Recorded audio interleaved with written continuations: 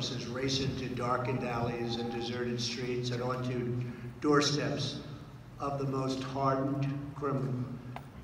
People you don't want to be dealing with, and you deal with them well. Incredible. They see the worst of humanity, and they respond with the best of the American spirit. America's police officers have earned the everlasting gratitude of our nation. In moments of danger and despair, you are the reason we never lose hope, because there are men and women in uniform who face down evil and stand for all that's good and just and decent and right.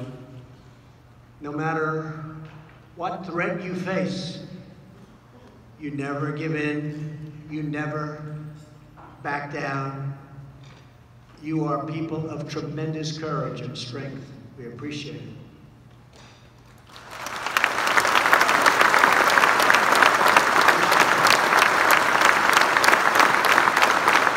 Nothing can break your spirit or bend your will. I've seen it over many years. Because you are the proud men and women of law enforcement. We thank you, we salute you, we honor you, and we promise you that we will always have your back, now and forever. We will have your back.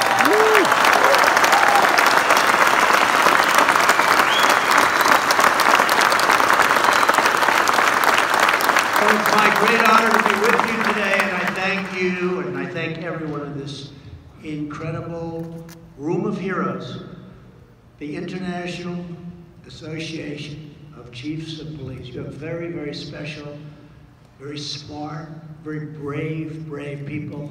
And on behalf of our incredible country, our country that's getting stronger and bigger and richer and just better, we're making it greater, and that's okay.